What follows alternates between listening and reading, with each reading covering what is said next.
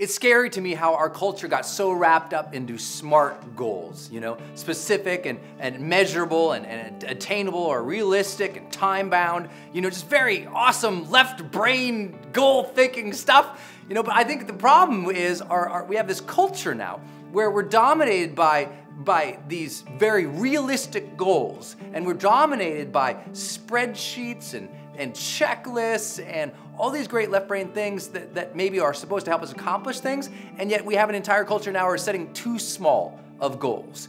Where are the moonshot dreams and ideas? Where's the putting the person on the moon dreams? Where's the build a big business and empire that takes over the world dreams? Where's the things that says, I want to serve millions of people dreams? Those aren't realistic. It was not a SMART goal for Columbus to sail across the ocean. It was not a SMART goal for Martin Luther King to say, let's march on Washington. It was not a SMART goal for us to say, hey, let's put a man into orbit, or let's put a man and a woman into a container, a tube metal container, and fly them across the sky. These were not SMART goals. There was nothing at all attainable or realistic or even necessarily timely about those types of things. They were impossible dreams.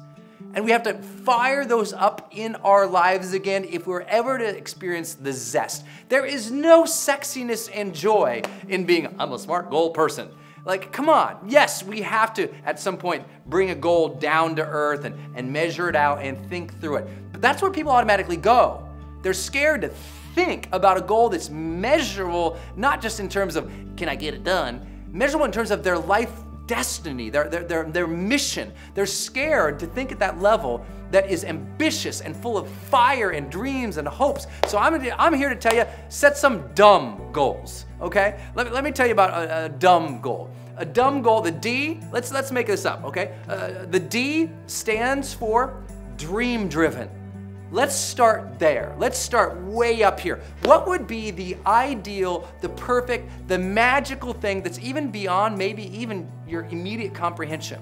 To think way outside the box, to think about something that would fire you up and really feel like if I attained that, that would be my dream. Because you know what, SMART goals for most people, that's not a dream. That's just like, check, did that, moved on, awesome. No, we want you to move like to a whole other level, a new stratosphere of yourself, of your work, of your contributions, of the service you give to the world. What would be so amazing?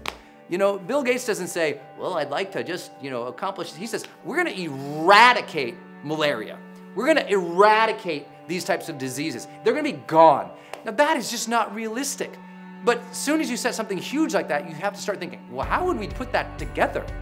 Same way they did with saying, hey, let's go to the moon. We had no idea how to do that. We didn't have the technology, the tools, the materials. We had to invent things to be able to travel through time and space to get to the moon. I mean, it was unbelievable.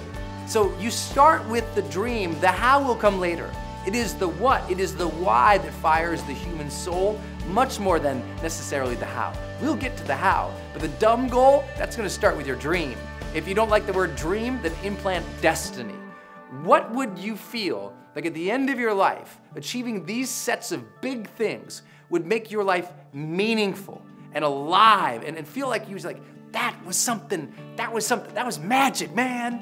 Because if you have none of those, all the goals, what are they? They're all distractions. Lots of people set lots of SMART goals and they become distractions, alleyways of accomplishment in their life that never led to the boulevard of their dreams. They are distractions, they are detours. They're accomplishing a lot, but a lot of people, they have a lot of busy work in their life.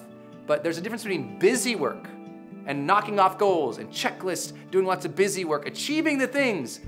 But sometimes your busy work is not your life's work. A mission, a dream, a desire, something big and beautiful and bold. Let's get back to that. Dumb goals, start with that. Dream-driven or destiny-driven. I think that you, let's just put something in there. Let's call it uplifting. A lot of people, as they're setting a goal, even if they have a big goal, the wording and the labels they use for their goals, they're not sexy. It's like someone wakes up and says, I'd like to lose some weight today. It's like, what, lose weight? That is not uplifting, right? It's not. It's deficit driven. It's the attention of the negative. It's like, I need to lose this thing. No, how about we gain something? How about we have a goal that it's attractive to us again? See, if your goal is a checklist, it is not sexy and you're not gonna do it.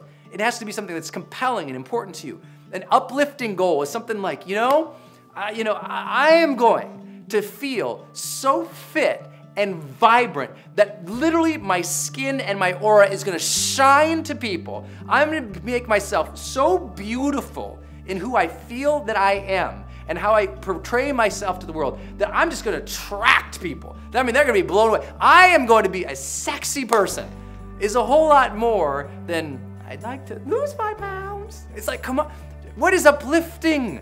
What will fire you up? Word it, phrase it, put it in a way that's so positive and compelling to you that you can't wait. When you look at that goal, you're like, man, here we go. Because it's attractive to you, it's fun to you, it's important and meaningful to you, and it's aligned with that dream, you'll get there. You're much more likely to take action on it than just a simple little thing that you have not connected to the dream.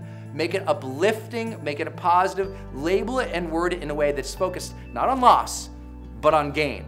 Not on how hard it's gonna be, but on how good you'll become because you do it. Not on, oh my gosh, if I do it, it might not turn out well, but rather visualize and see what happens when it does turn out. That's a different way of thinking about all of this. So we've got the destiny-driven stuff. We've got being uplifting. And then M, I love to call it method-friendly. Set a method-friendly goal. What does that mean? I want you to think about, if you're gonna start on a path to something, how can you set up something that is friendly to creating a practice around it, a method, if you will, right? Sort of a map, a way. I just like to use the word practices often.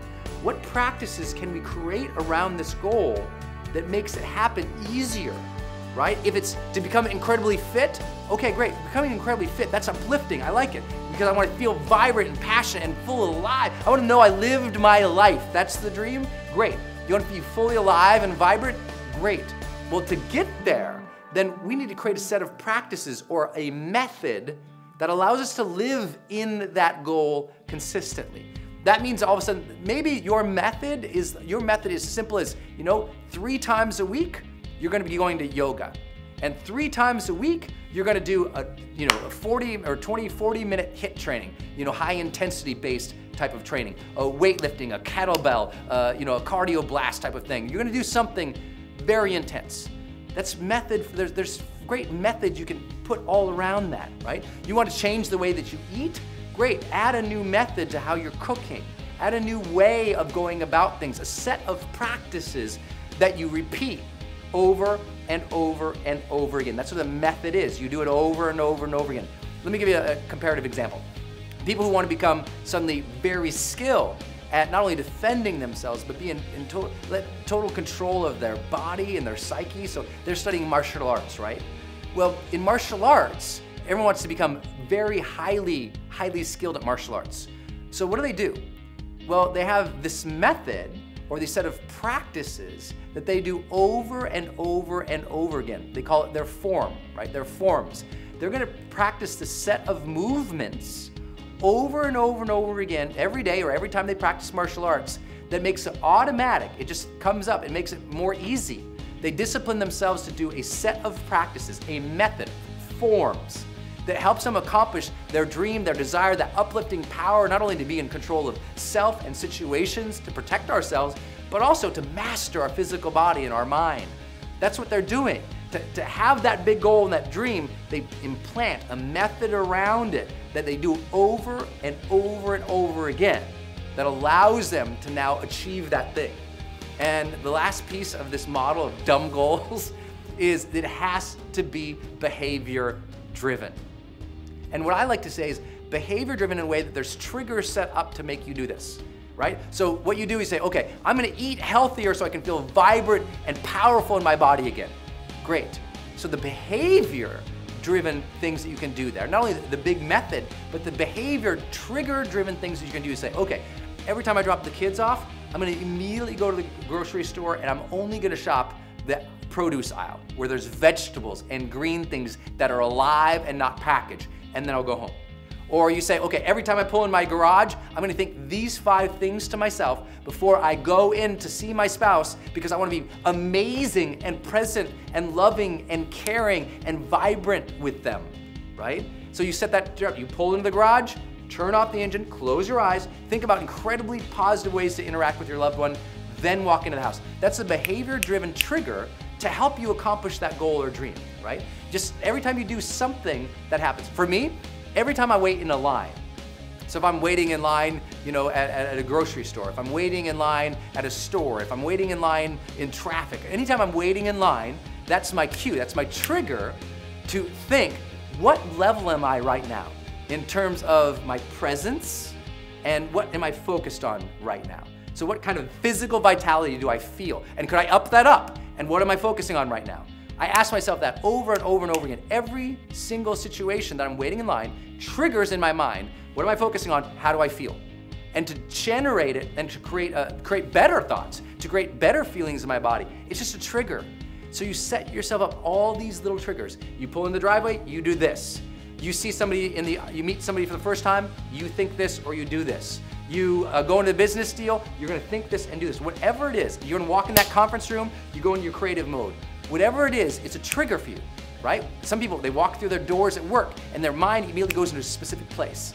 That trigger helps you accomplish that goal over a long time. It's a behavioral driven trigger. You have to set those up all over to accomplish those dreams. I hope that helps you just think a different way here. It's not that we don't have to have our little checklists, our little goals, but you know what? If that's the focus, we'll never be dreamers. We'll never be bold. We'll never be builders and innovators and entrepreneurs, people who change the course of the world, because instead we'll be focused on doing the status quo, the simple things, the straightforward things, the goals that are realistic. I don't want you to be realistic anymore. I want you to advance with reckless abandon towards your dreams by just being dumb. You know, setting up those very simple, dream-driven, uplifting, method-friendly, behavior trigger-driven goals that fire you up and get you out of bed every single day. Because when you do that, that's when you know, you feel, and you live the charged life.